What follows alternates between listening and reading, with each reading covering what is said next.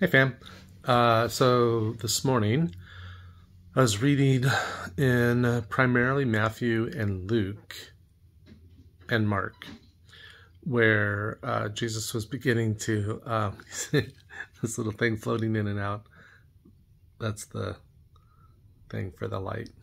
It's a little distracting.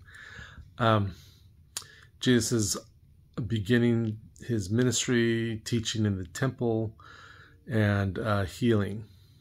And two things kind of struck me here.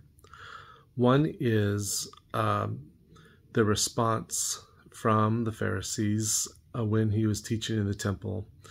And they were outraged. They obviously knew that he was claiming to be God. And so at the very beginning, they're mad at him. One of the things that stuck out at me about this is that as I was reading it, I didn't fully understand why they were outraged. And that's because I lack a knowledge of the Old Testament and the prophecies that are in there.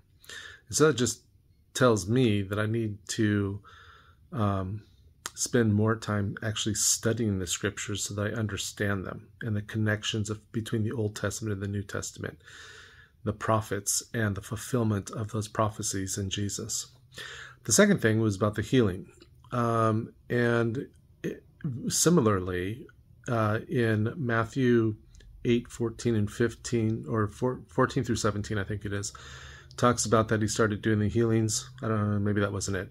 But it talks about where he started doing the healings, and it says, in order that he may fulfill the prophets, I think it was in Isaiah. And so again, even just the miracles that he did, oftentimes we think that the miracles verified his message, but really, according to that scripture, the miracles were to verify himself.